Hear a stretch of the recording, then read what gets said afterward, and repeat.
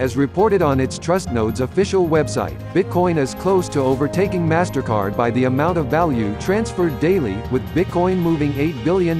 in the past 24 hours while MasterCard averages $11 billion a day. In their recent quarterly report, MasterCard said they processed $4.4 trillion in the year to date, while Bitcoin would be at about $3 trillion on a yearly basis if we extrapolate from the daily $8 billion, a level that is fairly common for BTC.